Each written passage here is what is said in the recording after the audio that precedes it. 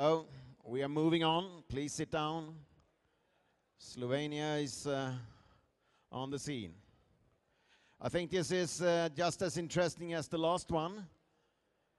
The theme this time is biomechanical difficulties in basic exercises in ski teaching. So we have an expert here. Come on, come out to me. Welcome, Matej. Thank you. Matej has been a skier for the whole of his life, of course, as the most of you in here. He's also a biomechanical expert. He's on the demo team of Slovenia and former racer of Slovenia. Very welcome you are. Now the stage is yours. Okay, thank you for the presentation.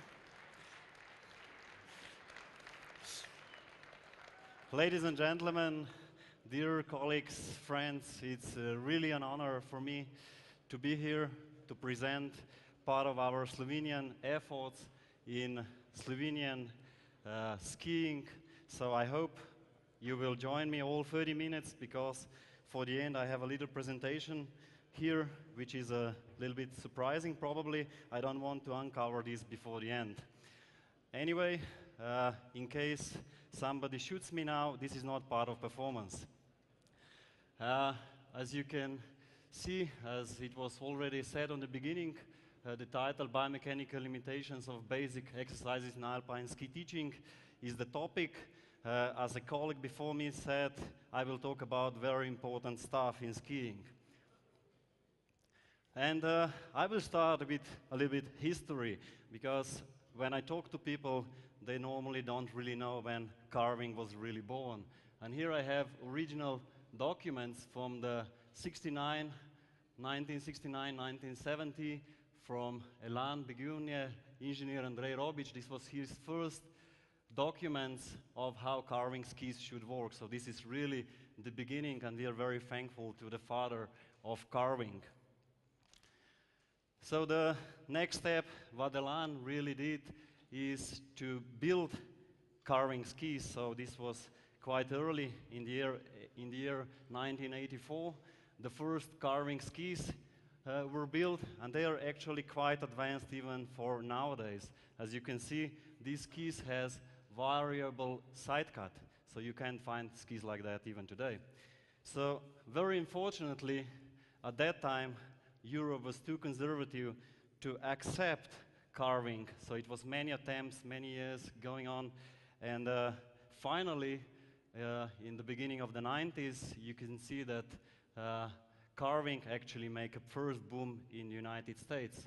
So I don't think there is many skis so sexy as extreme side cut Alliance skis that were posing for Playboy. So as you can see here on the right side. So of course, for those times, carving was a big theme, and all the nations were trying to build carving ski school, the basics, the methodology of carving. And one of the problems was that on the beginning, most of the ski schools were dealing with good skiers, teaching them how to carve. And of course, one of the efforts which we were doing in these years were to understand what is the difference really on the field between carving and between skiing turns. So we built a book which is a little bit different according to other alpine skiing mechanics, because this one was really dealing with the methodology, how to teach skiing according to biomechanical laws. So it's a little bit different. So I'll just give you a few very brief examples what was in the history. So if you look at these slides, so we have the principle of skiing turns. So if you look at the ski here on the top, we have a wedge position of the skis, and the principle is that the snow drag impact, so the snow actually hits the skis, which makes you slow down along the longitudinal direction, and on the other side, it makes you turn to the right in this particular example. So if this would be enough for skiing, then the skiers would be like skiing, if you remember old video games, Space Invaders, just like left, right. So of course, it is important also that the body turns around along the longitudinal axis. So this is then the next step which should be considered, and this is what I'll explain in a simplest possible manner here on the right side. So if you look at this picture on the right side now, so if we have equally loaded skis on the right side, we go straight ahead. So then, of course, when we load one ski more than the other, we get the situation where there is more snow hitting the ski from this side than it is from the right side. And there is another important thing, that it is more snow hitting the front part of the ski than it is the back part of the ski. Of course, it is a little bit more complicated with the real skis, but the basics is like that. So this actually makes the torque on the skis that the skis really turn on the right side in this particular case. So the next step is to identify the difference, which we all remember from the old school was the biggest problem is how to change from one to the next turn. So if we have a wedge position, it's quite easy to come from one to the other side, ending one turn, just load the other ski and start the next turn. But when we have parallel skis, it's a problem here in between, because you have on the end of the turn skis like that, and if you want to turn the next, if you want to start the next turn, you have the skis on the you need to have the skis on the other side. So this is something where it's missing. And here, it's of course very important to have the planting the ski pole. So as you can see, you get a force impact on the skier here, and this actually helps you turn you around. So this is a very important issue. And examining this particular case about planting the pole, it's also important the timing when you do it. So these were just a few examples taken off from this old book. But one of the good things in biomechanics is that if you throw the ball in the air, it always falls down. So even if it's old, it's still true. So now we come to another principle. It's principle of curved turns. So this is basically more or less the same images as you could see from my first slides from Mr. Andrej Robic. The only difference is that, of course, these are plotted with a computer. But one of the important differences, if we compare skidding turns compared to carving turns, is that we have actually a direct relationship between edge angle and turn radius. So this is completely different principle of how the skis really turn. And this was one of the key things to understand when you want to build a proper ski school, because if you know how to carve, that doesn't mean you know how to ski it, and vice versa as well, of course. So these books, our official Slovenian ski school, are actually a consequence of all this previous work, putting together the biomechanical laws, the experience, the methodology, and putting together. So now I will talk a little bit about our methodology, and then I will present some of the measurements. So this is the main concept of our ski school, where of course we have different ways how you come from the beginner up to the expert. And if I just move this slide up, so basically we have different levels of skiing. And for me now, the most important, which I will talk about, is these basic forms of skiing and advanced forms of skiing. So if you look how these elements are approaching one after another, we have first ski curves with wedge turns, so this is kind of a snowplow skiing. Then we have turns with a wedge push-off, and then we have basic turns, so this is actually the basic forms of skiing in our ski school. And then we have advanced forms of skiing, which is turns in the wide and turns in the narrow corridor. This is basically what you most of the time see on the slope while the demo teams are having their shows. So, despite the fact that we built our ski school on the foundations of biomechanics, we wanted really to see if our ski school does apply the limitations of biomechanics. And one of the things we wanted to test first is, does it go through velocity barriers? Does it obey also motor task, which is important? How much time do you have to do some motor task? And this was the study that we did. And here is just a brief explanation of our methodology. So we have a very precise global navigation satellite system, which basically captures United States and Russian satellites at the same time. It retrieves 1 centimeter horizontal and 2 centimeter vertical accuracy. It's very reliable, and of course it was synchronized with the camcorder. And a little bit behind the scene, it's not just having the equipment, it's also a little bit what you need to do beside that, because you measure the antenna position, and of course what you need is to have your center of mass skiing and your skiing trajectory. I will not go into explanations of this very far. But this is something what you get out from the measurement like this. And the test protocol for our project, or our little project where we wanted to evaluate our ski school, was like this. So we took our 5 basic ski school elements, as I explained before. We took our 8 elite demo team skiers, which were also present on the slopes these days, showing you what we can do.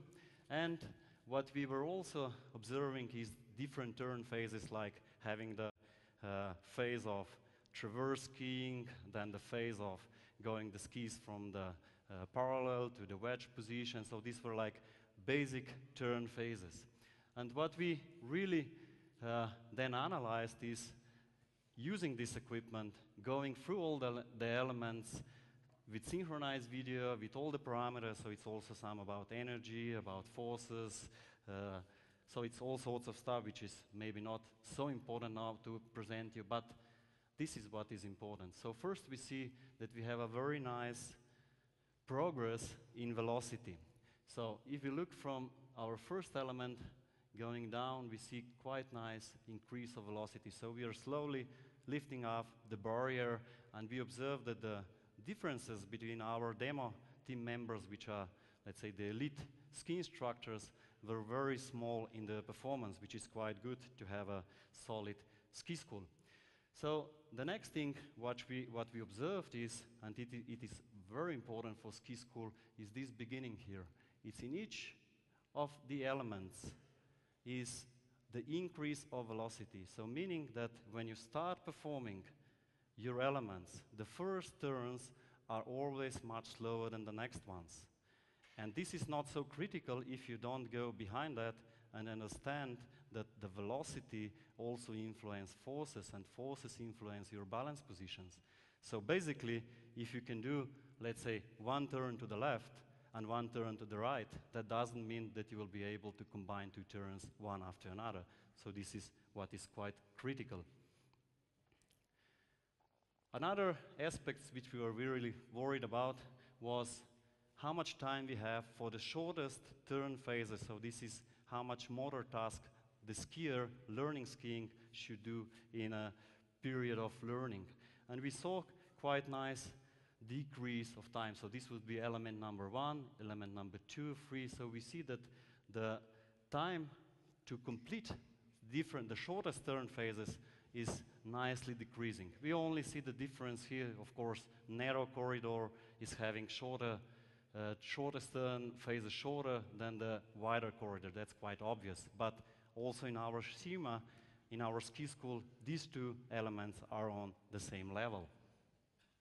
So for example, here you see element number 2, and this is one of the turn phases presented. So this is one of the turn phases, and this is basically the mean time of our demo team members to complete this turn phase. So another step was when we thought about children. So children are different than older people, so we all know that in ski school. And here it's not enough biomechanics. Biomechanics is the foundation, but we also need to go into the child development, because this is really crucial thing. And another thing which is also important is that the children, especially children, everybody, but children especially, should really have fun. So this is also why the book is called Skiing is a Game.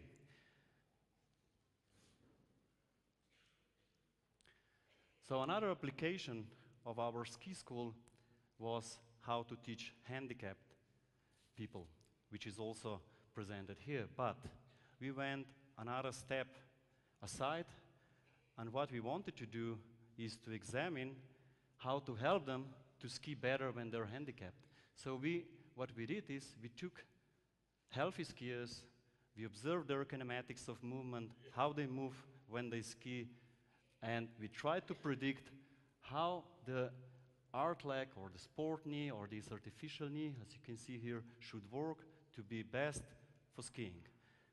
And of course, you can see that these are different types of measurements, and this one, the black one in the middle, is what you get out from our new developed art leg sport knee for skiing. And of course, here you have the skier using this artificial knee for skiing, or prosthetic knee. And he is also these days here with us. You will be able to meet him and you can observe how he skis. And now for the end, I wanted to show you a video, and I want you to look very close if you see something strange on this video.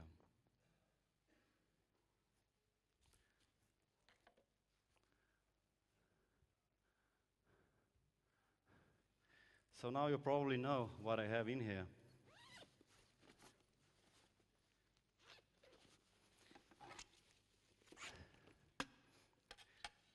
So this might be the future ski. So I suppose that a lot of you are skeptic, but maybe I should rephrase the question: how many from you are from Europe?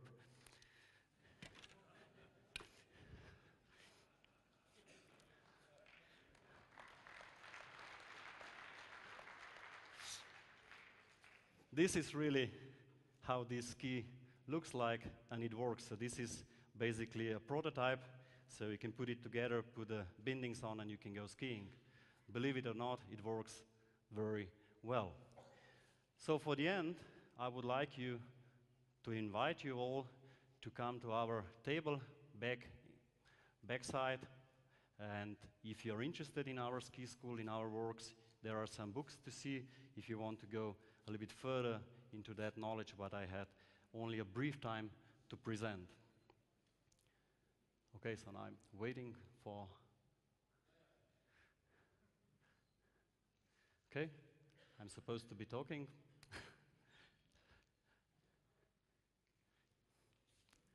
Yeah, so if you want to learn more on the ski area, please join our skiing agents. They will be delightful to help you and to explain a bit more what I was trying to tell you in this short time. Thank you for your attention.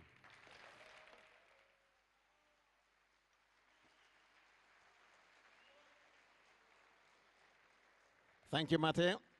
Wonderful. Now you could look into the future. Do you dare to join their workshop? We'll see that on Thursday. In a few minutes, we'll start the General Assembly of IFSI, IVSI. Thank you for attending the key lectures today, and have a nice evening for you who are leaving here, and also a nice day skiing tomorrow together out in the sun on the excursion day. Thank you.